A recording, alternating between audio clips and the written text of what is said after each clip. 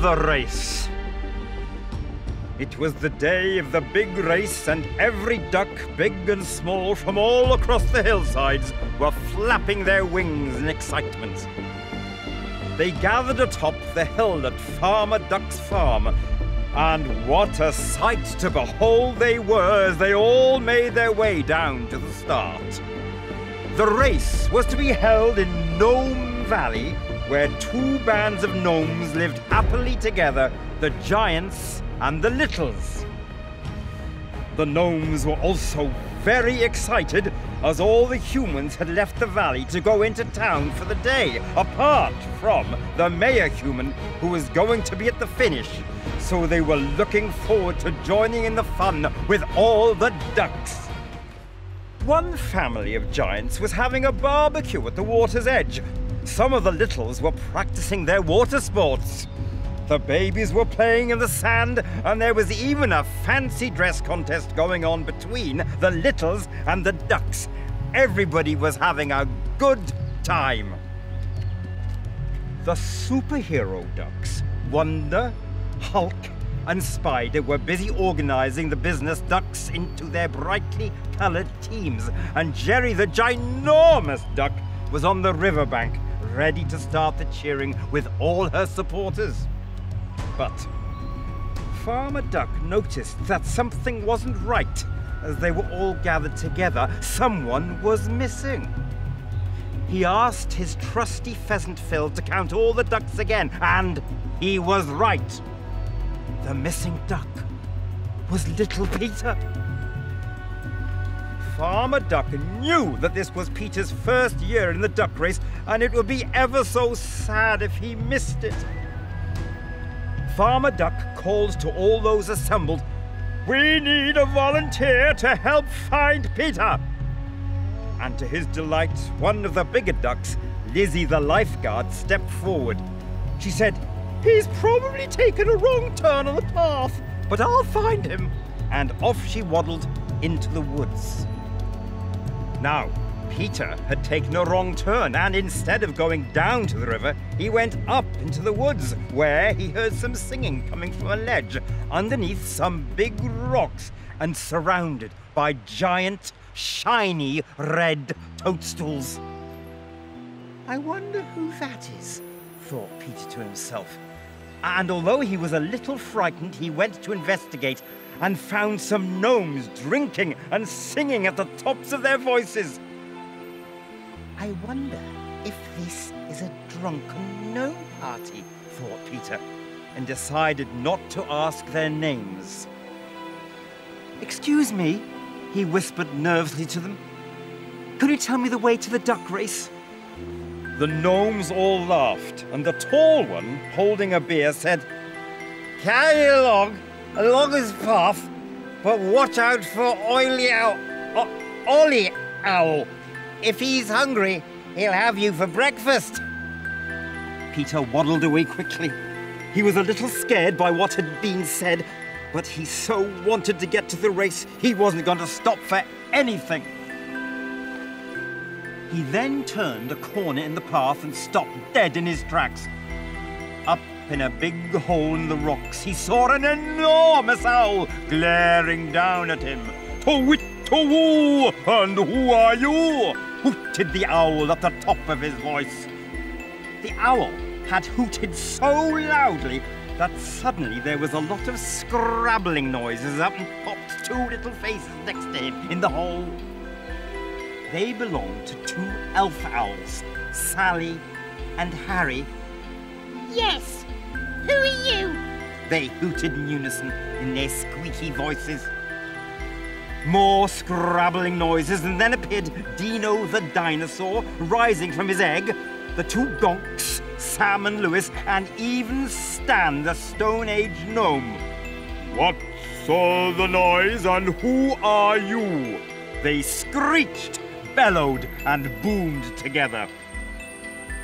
Peter just looked up at them all with his little knees knocking, not knowing quite what to say. He decided the best thing to do was to hide his fear and waddle quickly away from them until he was out of sight, which is exactly what he did. all the while he could hear the sound of Ollie hooting after him, "To-wit, to-woo, and woo-I-woo." By this time, Peter was really deep in the woods and completely lost. Suddenly, he heard the noise of some hammering and sawing, and waddling cautiously around the corner, he met 6 woodsmen busily working away.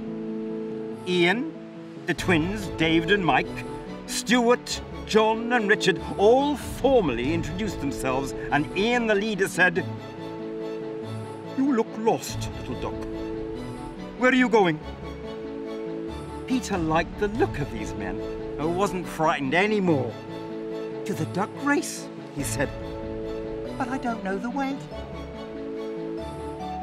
"It's easy, little duck," said Ian.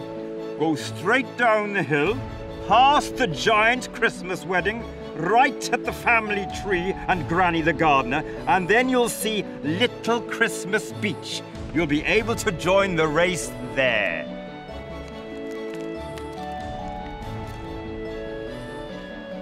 "You were very lucky to escape from Ollie Owl," continued Ian. "But don't worry, everybody you'll meet from now on is very nice. You don't have to be frightened anymore." "Thank you so much," said Peter, and off he waddled down the path.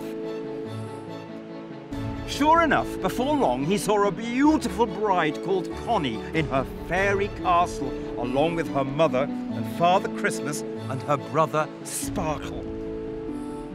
Connie called out to him. "You haven't seen a bridegroom anywhere, have you?" she said. "He was having a last drink before the wedding, but he hasn't turned up." Peter thought carefully. He'd seen the gnomes drinking by the rocks, but was one of them the bridegroom? He decided he didn't want to get anybody into trouble, so he just said, "I'm sorry, I'm late for the race," and quickly waddled off. Next, he came across the Friendly family, standing proudly by their treehouse, Fred and Frida with their 3 children, Frank, Francis and Francine. "Is this the right way to the river and the duck race?" he said. "Yes," said Fred. "I'll give a shout to Granny, who lives just round the corner. She'll put you on the right path." Peter waddled around the corner, and sure enough, there was Granny the gardener tending her flowers. "Don't tell me you're lost and looking for the river to join the duck race," said Granny. "How did you know that?" said Peter. "Grannies know everything," she said. "You're nearly there. Just go along that path until you get to Little Christmas Beach, and you'll be able to join the race there." "Thank you so much," said Peter, "and I think your flowers look wonderful." He was a very polite little duck, and off he went down the path towards the river.